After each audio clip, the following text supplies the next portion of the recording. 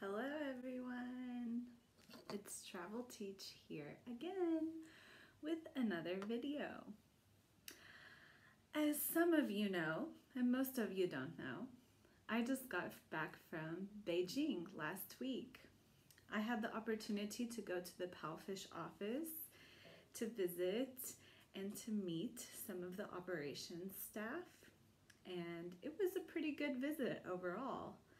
But today, the most important thing I would like to talk to you about is the opportunity to meet students on PalFish. So yesterday, I actually got a message from a teacher who was concerned about this and who wanted to know if it's okay for us to meet our students on PalFish in real life. Actually, she asked me, is it allowed? And I actually had to think about this. I mean, there's no official rule about this as of now. Maybe after this video is made, there will be an official rule. But right now, there's no official rule about whether you can meet them or whether you can't. But for me, one of the main reasons why I'm doing PalFish is to get a connection to Chinese people. So the reality of living in China, especially in a city like Zhengzhou, which is in Henan province, is that it can be very alienating as a foreigner. And one connection that I hadn't had before PalFish that I definitely have now is that I know Chinese people who are from different parts of China. This is really important for me because I can get an idea about what places are like, and it gives me an opportunity to go and visit new places and to meet them. For me, this is an important part of why I'm doing what I'm doing, is so that I do have that connection to them. I know what their life is like. For example, one really big example that I love is that the students that I teach who live in southern China, for example, in Guangdong province, in Guangzhou or Shenzhen, they have never seen snow before, and they are so fascinated by talking about snow. It's so interesting for me because I grew up in Texas, where everybody thinks Texas is super hot. Newsflash, it's not hot all the time. And in Texas, it snows, and so I grew up with snow, and that's kind of a normal thing for me. But for the people in Guangzhou, especially the younger students, one girl who I have that's 10 will tell me sometimes, I dreamed last night about a snowy night, and I got to play in the snow and make a snowman and throw snowballs with my sister. And I think that that's really cute, but it's also a good way to see about their daily life. How do they live? What are their dreams? What are their hopes for the future? And one way that you can turn this online teaching into a reality for the students is by going to meet them. I know everybody doesn't live here in China and everybody doesn't have this opportunity, but for me, this is one of the make or break deals about PalFish.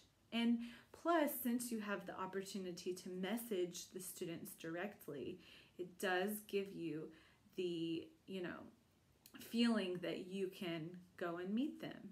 And I've had many parents ask me, can you come here? Can we meet? Welcome. Chinese people always say, welcome to city name. So lots of Chinese parents have told me this. And I use this opportunity while visiting the PalFish office in Beijing to go and meet 3 of my students. And so this is really what I want to tell you about today. So the first 2 students are very special for me because they are actually best friends. They are, I think they're 5 years old now, and I started teaching them when they were 4. Maybe they're 5 and 6. I'm not sure. One is about 6 months older than the other one. But the first girl that I started teaching, I'm not going to use her name because I would like to respect her family and her and give her a little bit of privacy. Actually, the 3 students today, I'm not going to use their names. They're real, I promise. So the first student, she was actually, I think, one of the first 10 trial lessons that ended up being buyers on PalFish of mine. And me and this girl connected from the very beginning. I can remember I gave her a level 1 trial, but she was actually at the starter level because she can't read. But anyway, me and this girl connected from the very beginning. The child actually tried 4 different platforms before choosing PalFish. So this can give you an idea about the competition and what that's like in China. There are lots of platforms for them to choose. So as a teacher on PalFish, you need to be a representative of the PalFish platform and make them see why PalFish is the best.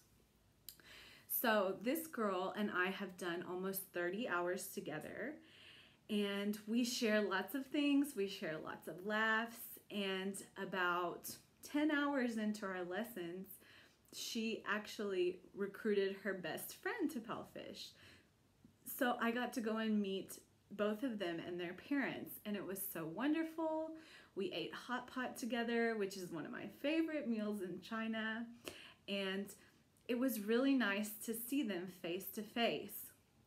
You know, a lot of the students, maybe we see them every day. We think we know who they are, but when you see them face to face, you can really get an idea of what their personality is like.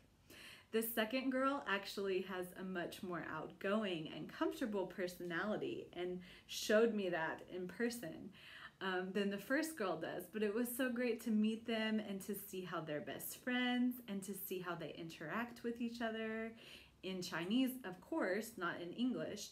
But it was so good to get a feeling about the students. And you know, this only makes my connection with those 2 students stronger. And talking to the parents, talking about education, talking about their daily life, what do they do, who are they, that gave me a great feeling, and it made me feel very strong in the connection that you can make on PalFish. The second story is a little bit different because the third student that I went to go and meet, she is actually a free talk student. She's not an official course student. But this student I've done, I think, about 50 hours with on PalFish, and so we know each other very well. And at the beginning, this student needed a lot of support in the classroom to know. She has a very fluent level of English, but she needed some support and to know what's acceptable to say, what's acceptable to ask, and how to proceed with our lessons and to really have a lesson while she's engaged. You know, this is a little bit different of a thing on Free Talk because the lessons are not as regulated as they are on the official course. So knowing that it was a real lesson and how to treat the teacher and how for me to treat her as a student, she needed a little bit of support in that. But the parent was so understanding despite not being able to speak English at all, and really helped to support the child to talk with her about these things. So we have a really good relationship, a really good foundation to begin with. But when I went to go and meet her, they were waiting for me in the subway station. And when I first saw her, she was wiping tears away from her eyes, which was so adorable because she was so excited to see me. And maybe for the first 20 or 30 minutes we were together, she kept looking over at me.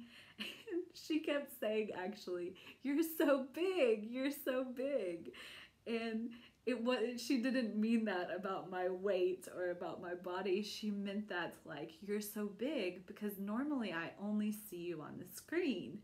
She told me, "On the screen, you're just a tiny little tomato," which was so cute. I mean, this is just hilarious. Children are super creative.